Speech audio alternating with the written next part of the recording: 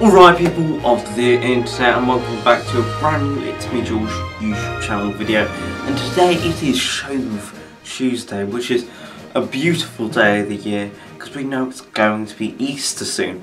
But mostly, the more important thing is it's Pancake Day, which means we can start cooking, because we all know I am rubbish at cooking, but the only thing I can do mediocrely is cooking pancakes. So let's get to it.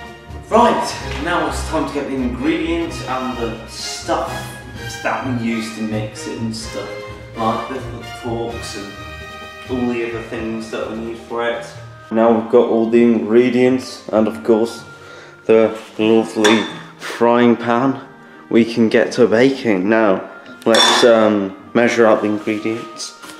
We want 200 grams of self-raising flour. Don't follow this like a recipe at all. I'm just saying. I do mostly all of it by memory, so yeah.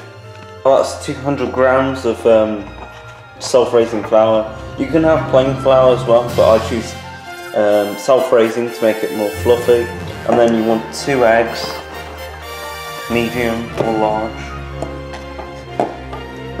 But yeah, two eggs, and then put it in there. Then mix it about, and then as you're mixing it about, add a bit of milk in, and then yes. Okay, we've got the eggs in, so let's just start mixing. I'm mixing it awfully because I'm doing it with one hand, but you want to try and do sort of this, but not make it go round in circles. You want to hold it with your other hand. Let's add some milk now. Just add as much as you think. I think I added a bit too much there, but as I mix, the flour's going to absorb it a bit, and it's going to be a bit better, sort of mixture-wise. So yeah. Okay. So now I've been mixing it a bit, but it's not ready yet. It's still in this icky mode, sort of thing. And you can see there's lots of little spots and pimples, and you want it to try and be a bit more smooth than that.